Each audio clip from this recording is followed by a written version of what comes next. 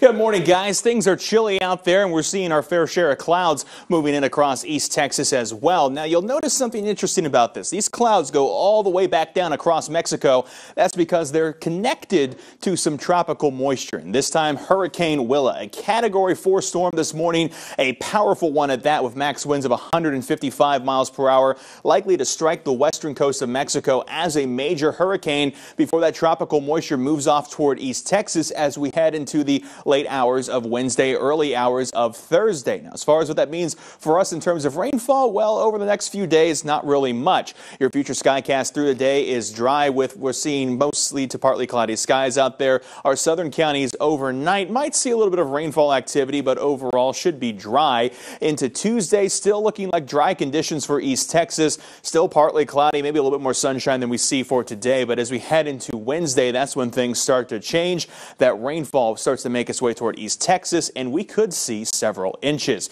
Your forecast for today, high of 66, partly cloudy, mix of sun and clouds. The next 7, rain chances best on Wednesday and Thursday, drying for the weekend.